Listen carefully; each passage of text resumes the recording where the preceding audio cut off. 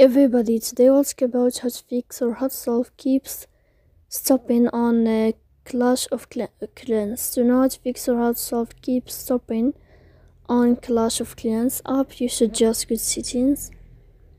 Here you can click on apps, default apps, app settings. Then you will enter to Clash of Clans. After that you can click on first stop and you can click OK. Here we'll enter to the window of storage.